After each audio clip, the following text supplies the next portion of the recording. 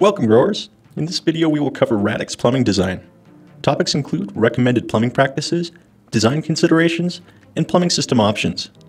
Whether starting a small farm or a large commercial operation, this video will help you feel confident in understanding the basic concepts and considerations needed to design your farm. Understanding these options will help you and your contractors build the most cost-effective, labor-efficient, and food-safe farm available to your budget. Now let's take a look at some basic recommended practices for plumbing with the RADIX. First, nutrient solution enters at the top of each module through a pressurized delivery loop. The entry point depends on the number of layers in operation. For modules with an even number of grow beds, the entry point will be the front right. For an odd number of grow beds, it will be the back left. On the delivery loop, we recommend including a ball valve by each module's inlet. This will allow you to set a precise flow of 1 gallon per minute to each module. The nutrient solution flows down through each grow bed until it reaches the outlet on the right front leg. This will be the location of the water outlet regardless of how many layers you choose to operate. From here, the water, your nutrient solution, makes its way into some collection plumbing and finally into a reservoir located underneath the module. Sananbio makes 50-gallon reservoirs that fit perfectly under one module and can effectively run up to 6. Modules can be arranged in single or double rows to fit any layout. We recommend one reservoir per cluster of 6 modules, or a single row of 5 modules to maintain necessary slope for return plumbing and for appropriate water changeout ratios. Water can be cycled back up to the top of the modules or pumped over to a dosing reservoir for automated nutrient management. Pump size and plumbing diameter is determined by module height and length of plumbing runs.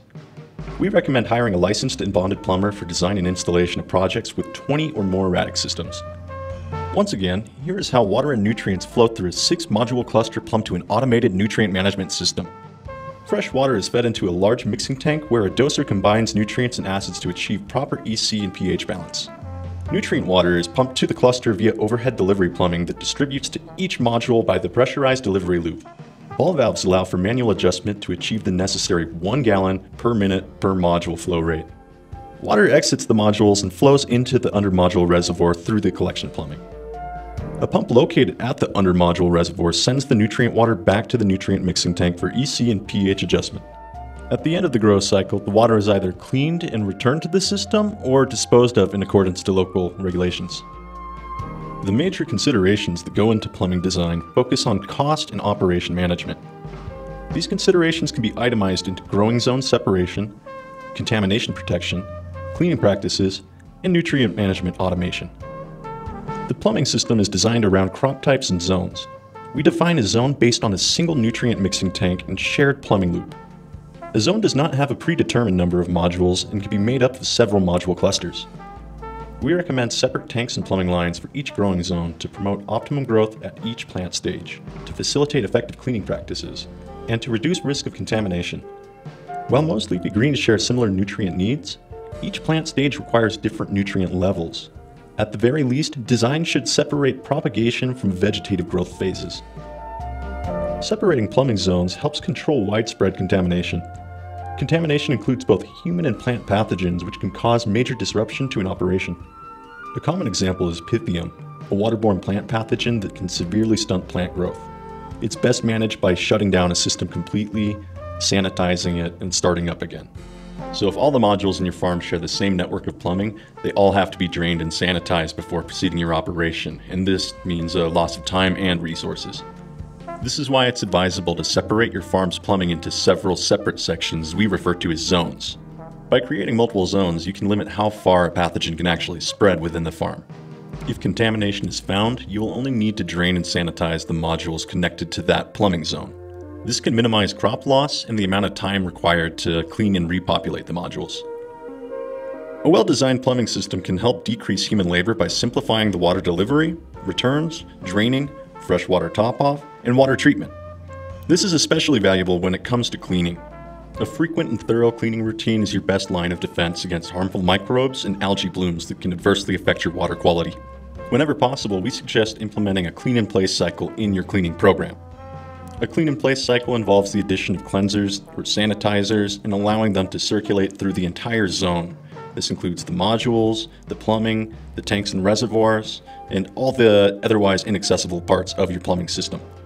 The clean-in-place cycle is also the most labor-efficient way to control microbial levels and biofilm accumulation. A final consideration for your plumbing design is automated nutrient management, which is often referred to as automatic dosing, or autodosers. These devices constantly monitor pH and EC of your water and make adjustments according to the parameters that you set. In addition, many of these systems can log data automatically, send alarm notifications, and can also integrate with other environmental controls. Of course, the expense will generally increase with the system's level of sophistication. And the more zones you choose to operate, the more expensive automation will become due to the additional hardware needed to monitor and dose those separate zones. Now that we've taken a look at those design considerations, we have 4 separate examples that cover different levels of expense, automation, and zone separation. The plumbing elements are color-coded to help demonstrate their function in all the following examples. Our first example is fully independent zones with central control. It offers the highest level of automated nutrient management and contamination protection, but it is the most expensive option. This plumbing style uses an advanced control system, which is capable of controlling multiple growing zones to isolate the modules by cluster as well as growth stage. We recommend this option whenever possible, as it has the most operational control and the lowest level of risk. Example 2 is fully independent zones with individual control. This style of plumbing is less expensive than example 1 and uses individual dosers, which are not connected via a centralized control program. This option maintains operational control but has fewer technological features. In this style, the germination zone is manually fed, while the 2 propagation and 4 vegetative zones are independently controlled. This design has the potential for less overall plumbing, as tanks can be located next to the intended zone. The main advantage of style 1 and 2 is the ability to run clean-in-place procedures for each zone without affecting the crop cycle of the other zones. While these operations require more nutrient mixing tanks and support equipment for the autodosers, they make long-term system management easy for operators. Example 3 is isolation by growth stage with central control. It's similar to style 1 but with fewer zones. This design uses a central controller to feed zones separated by crop type and plant stage. It provides separation for different crop needs with a master controller that has the capacity to add new zones if desired. Example number 4 is simple dosing with individual control. This is perhaps the most basic design possible, consisting of a propagation zone and a vegetative zone. Each of these zones are comprised of multiple module clusters that are controlled by a single autodoser. While this approach is simple and inexpensive, we do not recommend it because it leaves your operation extremely vulnerable to waterborne pathogens. Examples 3 and 4 focus on reducing automation costs by using module clusters that share nutrient mixing reservoirs. However, the constant rotation of plants all sharing a single water loop makes it difficult to implement a full cleaning that includes tanks and plumbing. So these styles should be reserved for very small operations or growers just starting out.